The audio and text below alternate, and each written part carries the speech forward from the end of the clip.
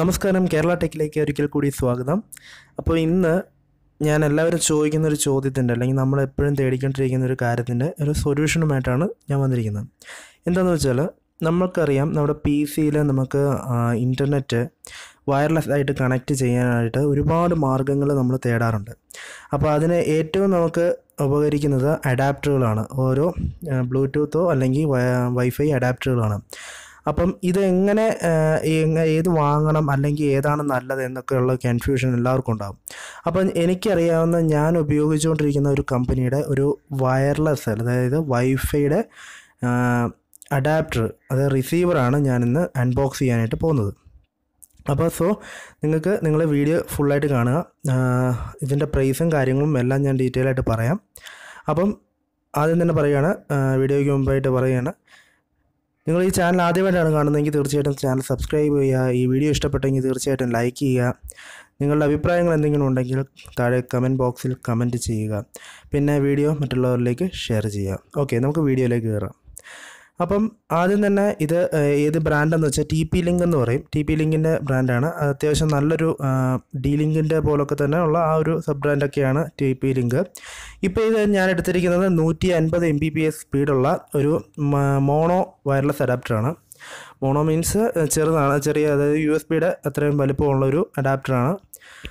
ഞാൻ ഈ വീഡിയോയ്ക്ക് ശേഷം ഞാനൊരു വേറൊരു മോഡൽ ഒരു വയർലെസ് അഡാപ്റ്റർ ഞാൻ കാണിക്കാം. അത് ഇത്തിരിയൂടെ വലുതാണ്. ഒരു 300 Mbpsൻ്റെ കപ്പാസിറ്റി ഉള്ളൊരു അഡാപ്റ്ററാണ് ഈ TP ലിങ്കിൻ്റെ തന്നെ.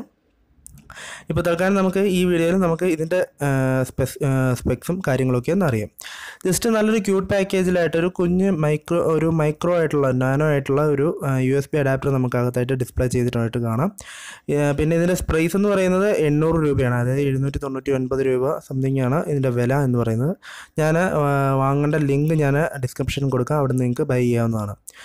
അപ്പോൾ ഓക്കെ, ഇത് ഞാൻ നേരത്തെ യൂസ് ചെയ്തുകൊണ്ടിരുന്ന ഒരു പഴയ അഡാപ്റ്ററാണ്. ഇത് ഇതിന് വലിയ പ്രത്യേകിച്ച് ബ്രാൻഡൊന്നും എനിക്ക് കൃത്യമായിട്ട് അറിയില്ല. ഓക്കെ, ഇത് ഞാൻ ആദ്യം ലോക്കലാണ്, ചെറിയ എമൗണ്ടിനെ വാങ്ങിയ ഒരു അഡാപ്റ്ററാണ്. അപ്പോൾ അത് മാറ്റി ഞാൻ പല അഡാപ്റ്ററുകൾ ഉപയോഗിച്ചിട്ടുണ്ട്. അപ്പോൾ എനിക്ക് പേഴ്സണലി ഇഷ്ടപ്പെട്ട ഒരു അഡാപ്റ്റർ ഇപ്പോൾ TP ലിങ്കിന് ഞാൻ ഈ ഉപയോഗിക്കുന്നതാണ്. പക്ഷേ ഞാനിപ്പോൾ ഉപയോഗിക്കുന്ന ഇതല്ല, ഞാൻ പറഞ്ഞല്ലോ. ഞാൻ ഇനി അടുത്ത വീഡിയോയിൽ കാണിക്കാൻ പോകുന്ന ആ ഒരു പ്രൊഡക്റ്റാണ്. ഓക്കെ, ജസ്റ്റ് നമുക്കിതൊന്ന് അൺബോക്സ് ചെയ്ത് നോക്കാം. അൺബോക്സ് ചെയ്യുമ്പോൾ ആദ്യം തന്നെ ഒരു ചെറിയ പാക്കേജിലായിട്ട് നമ്മുടെ ഈ ഒരു റൗട്ടർ മീൻസ് ഒരു റിസീവർ എന്ന് വേണം പറയാനായിട്ട്. ഇതിൽ ഔട്ട്പുട്ട് കിട്ടില്ല. അപ്പോൾ ഇതിൽ ഈ റിസീവറാണ് ആദ്യം കാണുന്നത്. അപ്പോൾ നമുക്കിത് ചെറിയൊരു നാനോ ആയിട്ടുള്ള റിസീവറാണ്. പിന്നെ ഇത് പഴയ വൈഫൈ ഒന്നും ഇല്ലാത്ത ലാപ്ടോപ്പ് ഉപയോഗിക്കുന്നവർക്കാണ് ഏറ്റവും കൂടുതൽ ഈ ഒരു മോഡൽ ഉപകാരപ്പെടുന്നത്. കാരണം വളരെ കോമ്പാക്റ്റാണ്, നമുക്ക് കയ്യിൽ ഹാൻഡിൽ ചെയ്തുകൊണ്ട് പോകുന്ന ഒരു സാധനമാണ്. വളരെ പോക്കറ്റ് ഫ്രണ്ട്ലി ആയിട്ടൊരു ഡിസൈനാണ് കൊടുത്തിരിക്കുന്നത്. അപ്പോൾ ഇത് നമുക്ക് ലാപ്പൊക്കെ ഉപയോഗിക്കുന്നവർക്ക് തീർച്ചയായിട്ടും ഉപകാരപ്പെടും. പഴയ ഓൾഡ് മോഡൽ ലാപ്പൊക്കെ ഉപയോഗിക്കുന്നവർക്ക് വളരെ ഉപകാരപ്പെടും.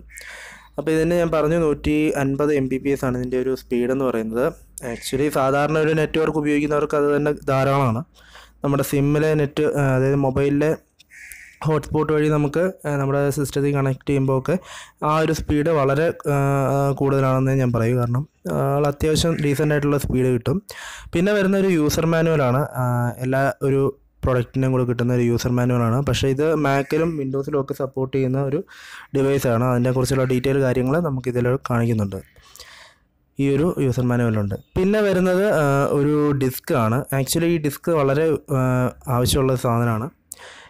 ഇവരുടെ ഒരു ഒരു ചെറിയൊരു സോഫ്റ്റ്വെയർ നമുക്ക് നമ്മുടെ PC-യിലും ഇൻസ്റ്റാൾ ചെയ്യേണ്ടതായിട്ട് വരുന്നുണ്ട്.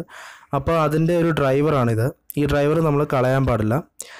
നമുക്ക് ഇതിൻ്റെ സോഫ്റ്റ്വെയർ വേണമെന്നുണ്ടെങ്കിൽ നമുക്ക് ഓൺലൈൻ വഴിയും ഡൗൺലോഡ് ചെയ്യാം. പക്ഷേ ഇത് ഡിസ്കിലുള്ളതായിരിക്കും നല്ലത്. കാരണം നമ്മുടെ ഡിവൈസിന് ചെയ്യുന്ന നമുക്ക് എപ്പോഴും പെട്ടെന്ന് എടുക്കാൻ പറ്റുന്ന ഒരു രീതിയിൽ ഈ ഡിസ്കിൽ നിന്ന് എടുക്കുന്നതായിരിക്കും നല്ലത്. പിന്നെ ഇത് ഡിസ്കിൽ നിന്ന് കോപ്പി ചെയ്യാനൊന്നും പറ്റില്ല.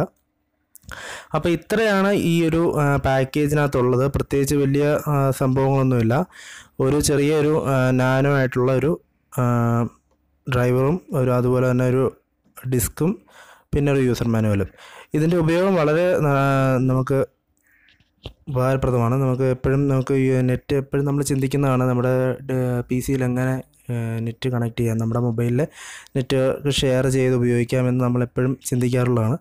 ആ സമയത്തൊക്കെ നമുക്കിത് വളരെ ഉപകാരപ്പെടും. അപ്പം ഇന്ന് ഇത്രയേ ഉള്ളൂ ഈ വീഡിയോയിൽ. നമുക്ക് അടുത്തൊരു വീഡിയോയിൽ ഇതിൻ്റെ ഒരു വേറൊരു മോഡൽ, ഒരു 300 MB ഒരു മോഡം ഞാൻ കാണിച്ചു തരാം.